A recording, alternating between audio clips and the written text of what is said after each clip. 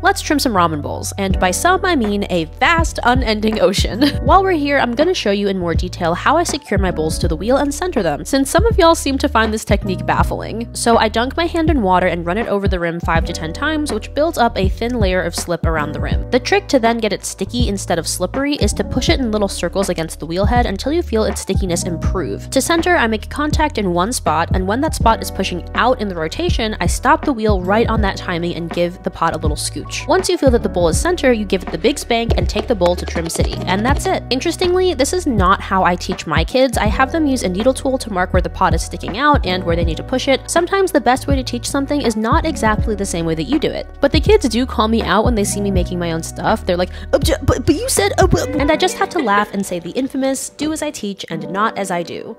You ran away like the road runner. Anyway, I hope that this video demystified my trimming process for you.